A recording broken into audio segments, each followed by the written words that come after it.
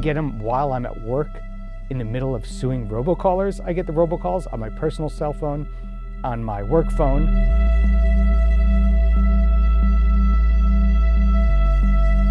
I will tell them you've called the government line and you've reached the Federal Trade Commission and we enforce telemarketing laws, and they usually just hang up.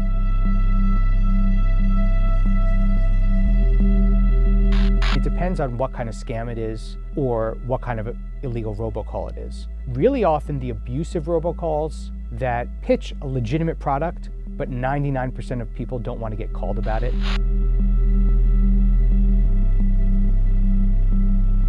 Most of these cases involve hundreds of millions of calls or tens of millions of calls, and the judgment figure would just be an absurd number that's astronomical.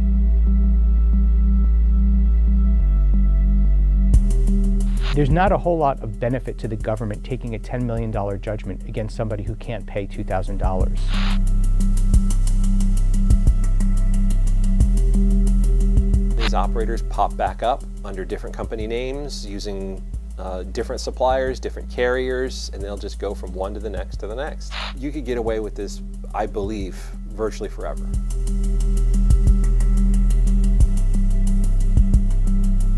Like with most regulation of technology that are reactive to problems, before the legislation exists and before the solutions are even implemented, the scammer's already on to the next thing.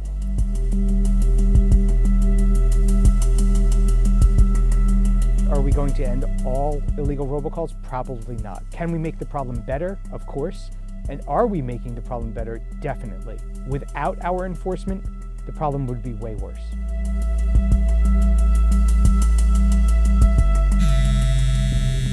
Hi, this is Dylan with Solar Research Group.